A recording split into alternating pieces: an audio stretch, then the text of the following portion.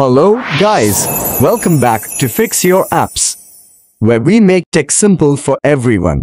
Today, we're diving into how to turn off dial pad tones on Android. If you find our tips helpful, don't forget to hit that subscribe button for more straightforward tech guides. Let's get started. Step 1. First, take your Android phone and open the Settings app. This is where you can manage all your device's settings. Step 2. Now, scroll down the Settings menu until you find the Sound and Vibration option.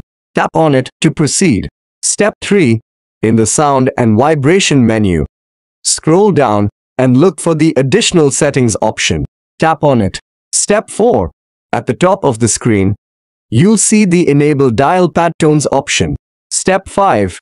Finally, tap to turn off the Dial Pad Tones option on the screen. And that's it.